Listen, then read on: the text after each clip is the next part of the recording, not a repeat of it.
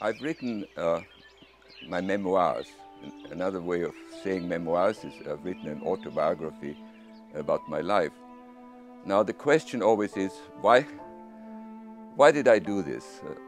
Why did I spend probably about 2 years writing down key events and feelings and impressions about my life? And I did that because, in a sense, I'm a transition person from the 20th century to the 21st century. I lived through turbulent times, interesting times.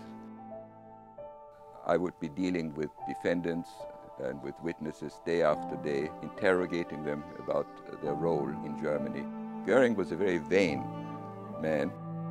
I met a young woman who was a court reporter whose home was in Hawaii.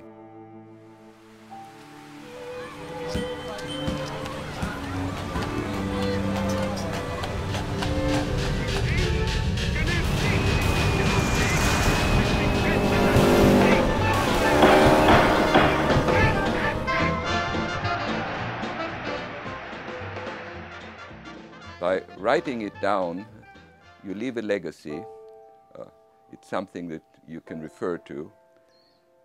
The alternative of not writing it down is that these events, these experiences evaporate, and they're gone.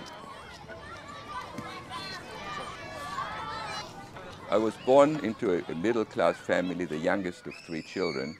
I was born in 1924, but in 1938, Hitler's Germany annexed Austria. The term is the Anschluss. My parents were anxious to get me out of Vienna and away from the Nazis.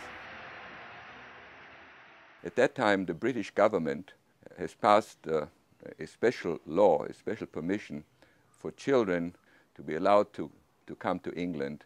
So my parents arranged for me to join what was called a kinder transport.